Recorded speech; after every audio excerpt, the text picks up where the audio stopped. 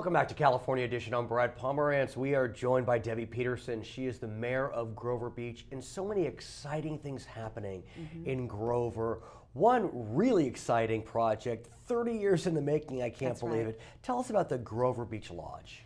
You're right, it's been 30 years. Unbelievable. And it's a joint authority between State Parks and Pacifica Hotels. Nice. Unique, I don't think that's ever been done before, Nice. at least not in California. Right, right.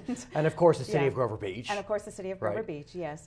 And we're anticipating huge economic impact with that one, and with another one that will be breaking ground next month. So let's talk about this Grover Beach Lodge, because that's the one, like you said, that's taken so long to put into the pipeline, 30 years. Finally, the Coastal Commission has approved it. It sounds like, Mayor, it's going to be absolutely majestic. We're thrilled about it, yeah. And, you know, because we've partnered with State Parks and Pacifica Hotels have given us a representative who's an environmentalist by training, it's going to be really environmentally sympathetic. And that's an understatement. It's going to be the first California coastal LEED Silver hotel. Yes. Which says a lot. Yes. It's going to have 5 acres of public amenities. And what's even more inspiring is that Pacifica, without any mandate, will be engaging in restoration of dunes. That's right. Not required, not mitigation. No. Tell us about that. Well, I think there are about 4 acres of dunes that they're going to restore on site and right around the site. And then they'll also be restoring Meadow Creek, which is pretty well desecrated. How did you do this? I mean, it's really remarkable. I know it's just 30 years in the making, but what came together? Obviously, this is a moment in time.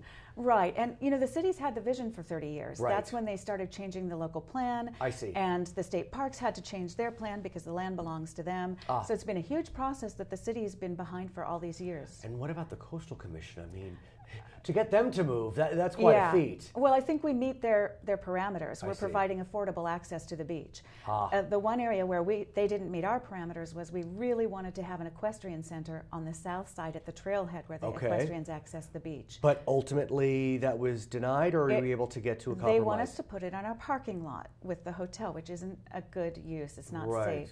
So we're looking at alternatives. Okay, so you're moving forward. We'll fix it. We'll figure it out. But here's the good news as well. Although San Luis Obispo County has done well, relatively speaking, during the recession, it's always good to see that projects, while environmentally friendly, will also create great economic impacts, and this is one. And it'll be great for the airport too. Right. And we're looking at about $14 to $15 million a year of economic impact.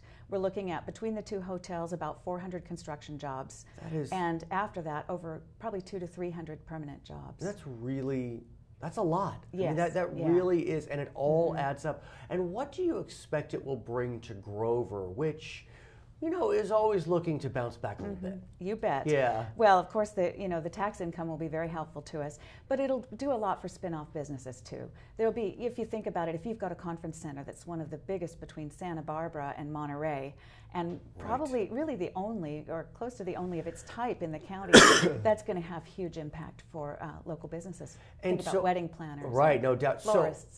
So are you working now to create those catalytic consequences? Yes, we're working with the chambers and the local business organizations to do that. And how's the chamber doing, if I may ask? I know you're now a great. unified chamber between Grover and Arroyo. How's that working out? It's doing so well. Their chief executive is doing such a great job. They've put up new poles in the city so we can hang signs to celebrate our Stone Soup Festival, and they've done a great job for us. And you're now, what, 6, 7, 8 months into your mayorship?